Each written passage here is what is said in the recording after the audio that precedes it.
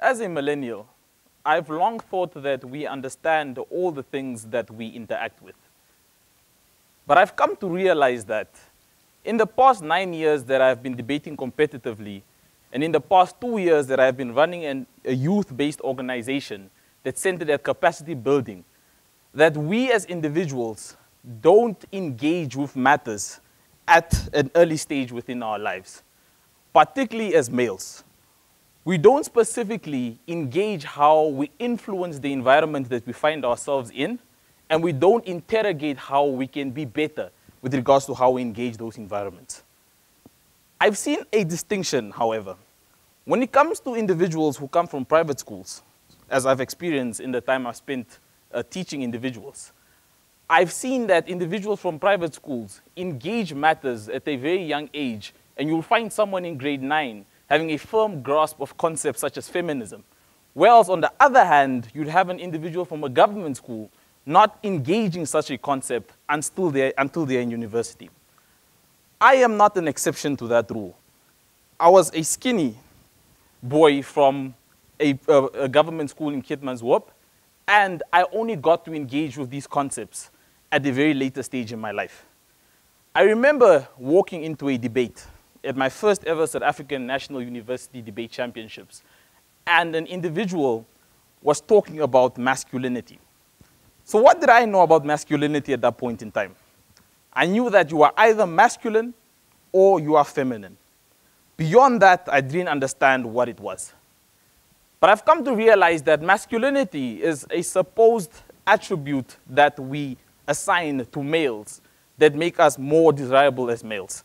So it might be leadership, decisiveness, or strength, because supposedly these attributes are unique to what it means to be a man.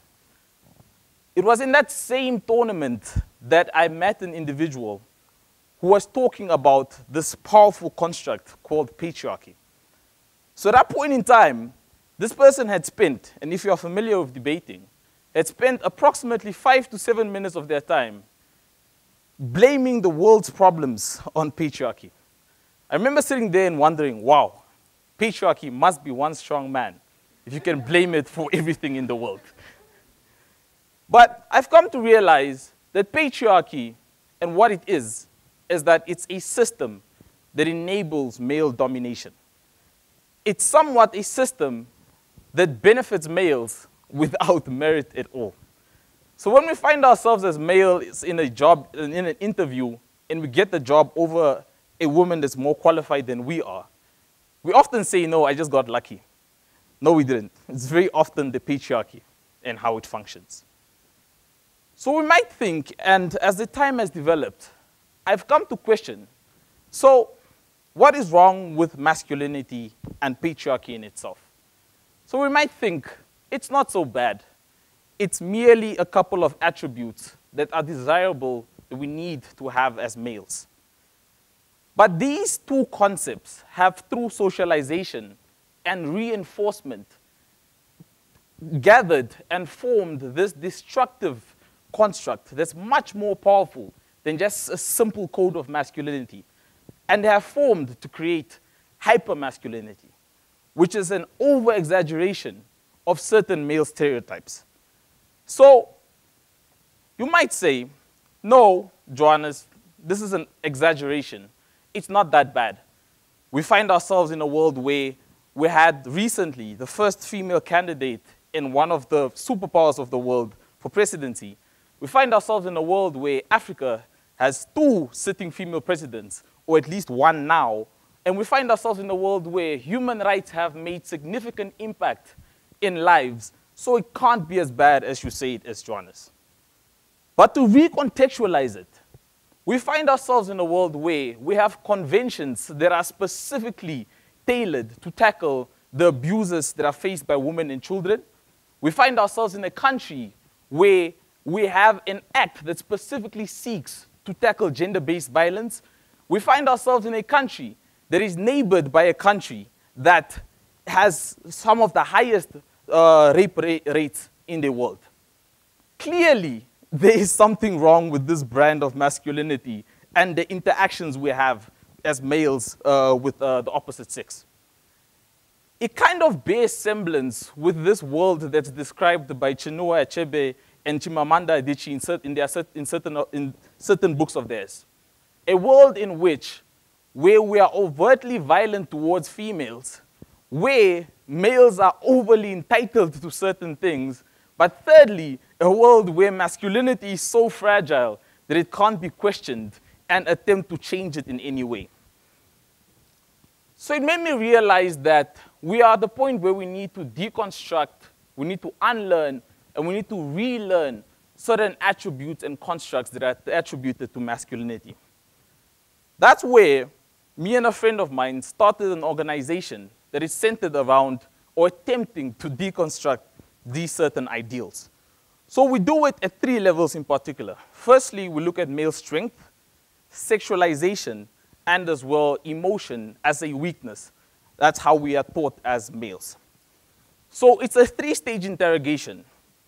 So on the first issue here, male strength, what are we taught in particular? We're taught that as a man, you need to be strong and be assertive in your power, supposedly. That you can't show any signs of weakness. The problem with this in particular is that it's taught with little guidance.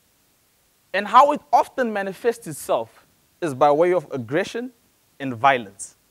If you need a practical example of it, just look at a playground in any school scenario and look at who's more prone to get into a physical altercation.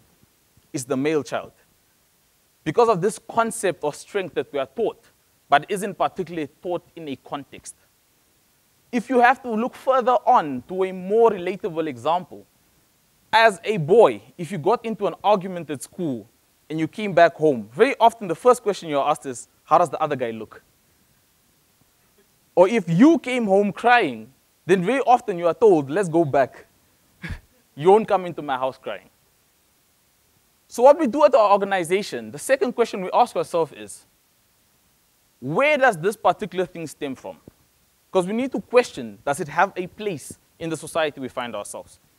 So male strength as a construct made sense in an African society where we had to defend the land, which wasn't done very successfully, by the way. A society where we were very often warriors and we had to defend from possible attacks from a neighbor or from someone trying to take over your territory. This was a context under which male strength was taught and was very necessary. So the third thing we need to ask ourselves now in particular is, why does it need to change in particular? It's because the way it's taught to the present day generation is in one way that is not necessarily contextualized. It's one that's very broad and leads to the assumption that you need to apply this brand of male strength to each and every scenario you find yourself in. And that's very problematic because as males, we now tend to attempt to resolve every problem with strength. But I've also come to think, and I've noticed that male strength doesn't necessarily have a place in the 21st century. Male strength has been usurped by technology. Everything you needed to use your power on before has been replaced by some technological instrument. It bears to ask the question whether there is necessarily a place for this construct, and bearing in mind all these harms that come with it. I don't think there is. So the second thing that at our organization that we attempt to interrogate is this idea of male sexualization. So what I've come to realize is that as males, we are from a very young age sexualized into believing that our identity is branded by having sex. We are taught from a very young age that having multiple sexual partners is the it thing to do, and that's what makes you a man.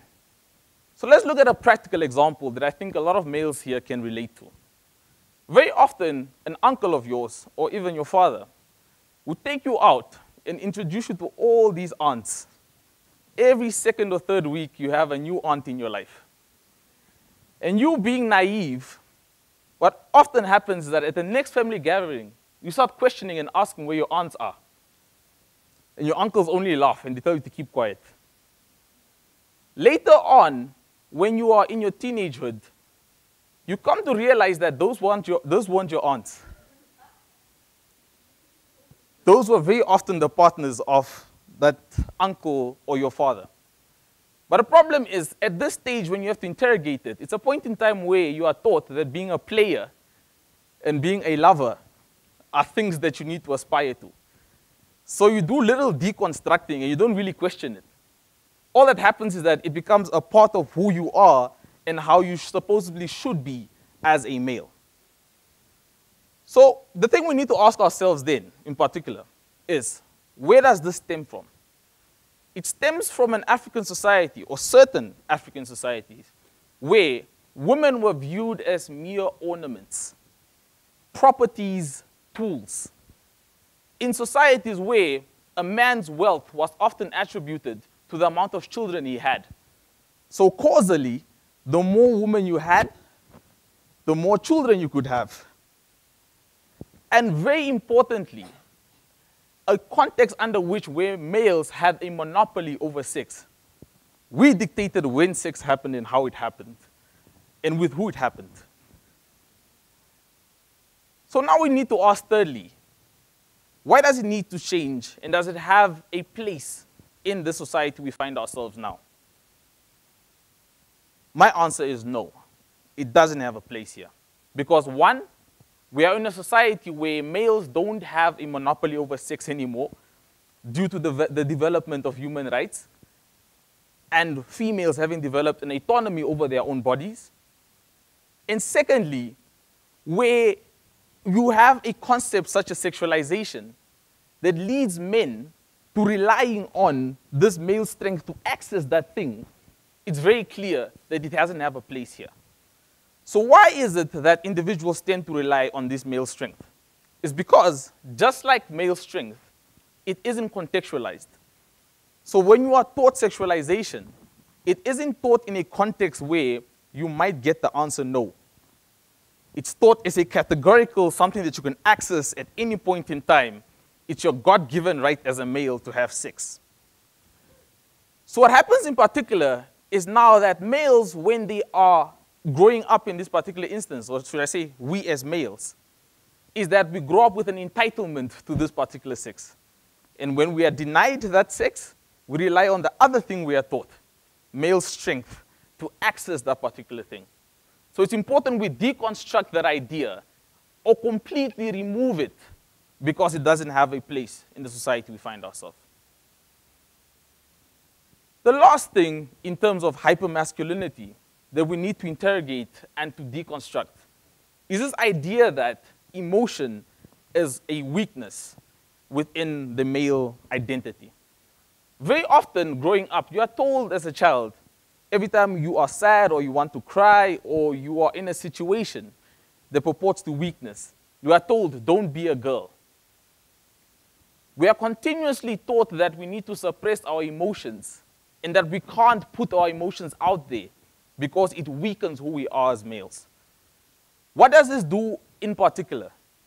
It has led to us males just being individuals with pent-up aggression and insecurities that we don't particularly deal with. Because we are taught these are things that we can't talk about because it lessens your identity as a man in particular.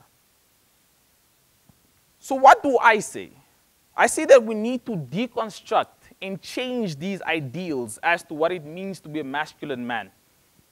Because by doing that, it will be much better and much easier for us males in how we interact with each other, but more importantly, with how we interact with females. It's important to note that as males, it starts with us. And the moment we do that, we can make a better world. Thank you.